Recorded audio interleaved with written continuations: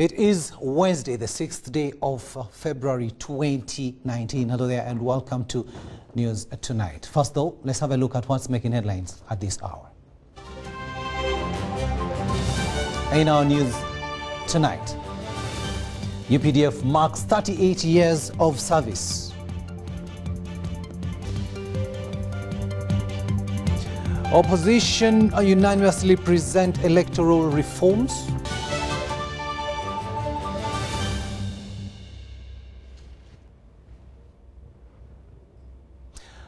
Welcome once again. Mohammed Mugalu is on sign language and I am Edward Rukidi Kijanangoma. We are coming to you live on air from Broadcast House here on Nile Avenue.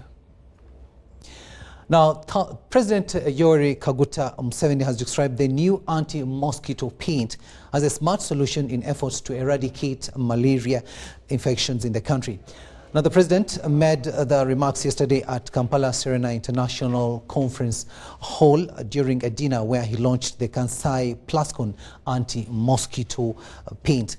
Now, the paint that has been approved by the National Drug Authority and NEMA, among others, has got the capacity to control mosquitoes for a period of 2 years. Now, the launch followed a tour he made earlier at the factory in the Namavi Industrial Business Park in Kampala. The launching ceremony was attended by, among others, the Vice President of Sudan, Osman Mohamed Yusuf. Now, President Museveni noted that Ugandan scientists have developed larvicides to kill mosquitoes in water. He thanked the Vice President of Kasai Plascon, Dr. Kalpana Abe, for leading the role in the development of the paint. The President also thanked the Japanese government for supporting Uganda, especially in the construction of the Jinja Bridge and Nimule Road in northern Uganda. He urged Ugandans to use the paint that has been approved by various agencies, both locally and abroad. The State Minister for Health, Sarah Opendi, revealed that Uganda has been struggling to ensure that it is free from malaria. She said that 10 districts have been using residual spray to control malaria together with treated mosquito nets. She observed that Uganda has had the 6th highest malaria burden in the world, and she revealed that 40% of in-hospital deaths result from malaria infections.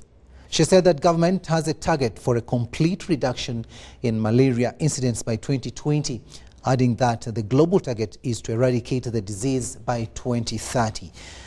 The Vice President of Kasai Plascon, Japan, Dr. Kalpana Abe, said that mosquitoes cause the largest number of deaths. She revealed that her company made the first launch of the anti-mosquito paint in Zambia in October 2018. Now, the Japanese Embassy Deputy Head of Mission in Uganda, Mizumoto Hori, said that his government attaches a lot of importance to lives in Africa. He said that they were committed in efforts to work with Uganda in promoting good health. Now, of course, on your screen, those are the pictures from last night's event where you can see the State Minister there for Health General Duties, Sarah Opendi, giving her speech there.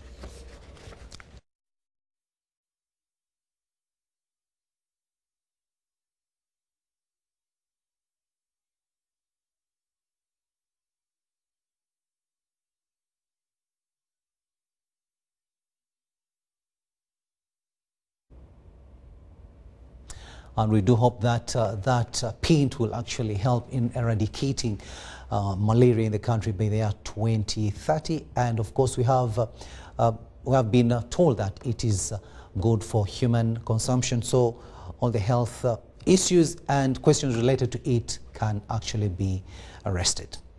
Now, the United Nations High Commission for Refugees in